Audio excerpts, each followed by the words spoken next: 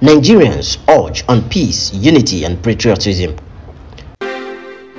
Kindly subscribe to our YouTube page, Prudent MS TV. Citizens of Nigeria, especially those from Imo State, Southeast Nigeria, have been asked to be patriotic and endeavor to focus on activities that will foster peace and unity among the citizenry.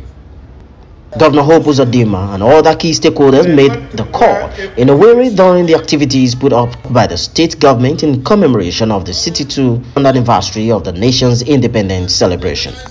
Speaking at Hero Square, the venue where thousands of residents of the state gathered to mark the day, the governor urged residents of the state to support the government to enable him serve better. Also speaking, the renowned monarch in the state, Eze Oliver Ohamwe, and one of the leaders in the oil-producing communities, Mr. Charles Orie, in their separate remarks expressed optimism that there are better days ahead for Nigeria and Nigerians. And promoting separatism. For us in Imo State, let us use the opportunity of this anniversary to rededicate ourselves to the service of this state. We should support our government to serve us better. As a matter of fact, the state of our dream can only be built through our collective efforts.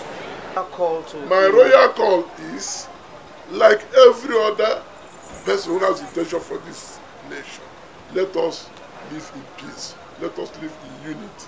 Let the leaders know that we elected them there to really make sure that Nigeria stands united, and its independence means freedom. That where everybody will have freedom. Let there be no more killings.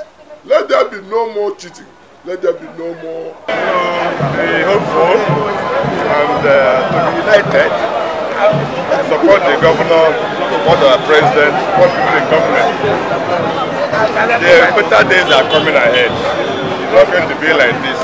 This security and poverty will come to an end very soon. Though the days aren't favorable, but all hope is not lost, and the glory days of the country shall be restored, many alluded. From Imo State, Southeast Nigeria, Ajibade Awofeso, Prudent MS TV News.